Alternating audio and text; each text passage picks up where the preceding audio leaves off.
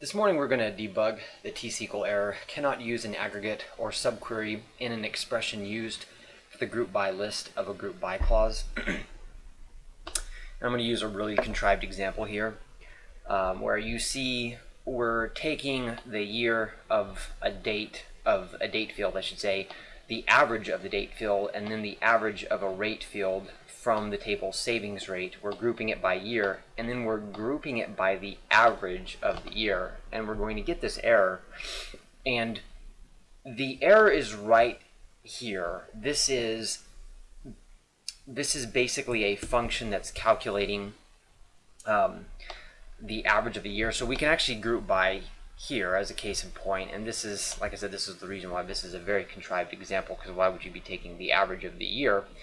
But in a group by, the error usually reflects a misunderstanding of what group by does. So in this group by, what we're doing is we're taking the year of the columns, or of these dates, I should say, of the date field here in savings rate, and we're basically taking the average of that year. Now, most of the years are 12, obviously, but it starts at 1959, but the latest year I don't believe has the full, I take that back, it actually does have the full amount of values.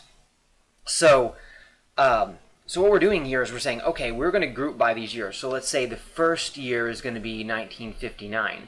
So all of these years, we want to take the average of this rate right here. So there's 12 values, obviously, in 1959. There's a value each month. So it's going to take all those values, grouping it by that year, 1959, and is taking the average. So the reason why we get the error message is if we were to then throw in an aggregate function in the group by clause. The purpose of the group by clause, oftentimes you'll also see group by, it's going to be a distinct value.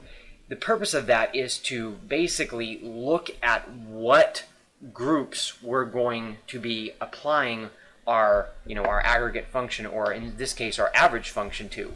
We're going to be looking at the average of 1959, and then the average of 1960, and the average of 1961. So we're grouping by this clause. We're not going to group by the average, because the average is the function that we're applying, our aggregate function that we're applying to this group. So one thing to note, in your group by clause, it's going to be a distinct or select group of data. When you're thinking about it from a syntax perspective, you're going to be thinking about what group am I applying this function to. I'm applying it, like I said, in this one, to the year. As a case in point, we could actually apply this function to the month of the date. And what this would do is this would look at the savings rate of each of the months. So again, there's 12 months in a year, so now we're changing it to where we're going to look at what's the average savings rate of Americans in January.